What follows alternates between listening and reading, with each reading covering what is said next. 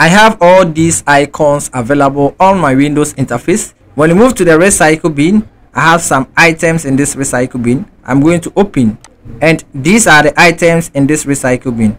I'm going to empty and then choose yes. Therefore, I have cleared or emptied this recycle bin.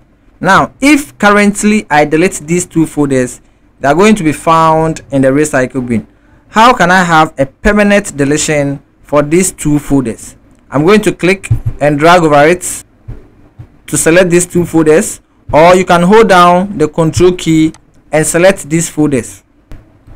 Now, when this is done, to have a permanent deletion, hold down the shift key and the delete key on the keyboard. Now, this gives you the option to say, are you sure you want to permanently delete these two items? And I'm going to choose yes.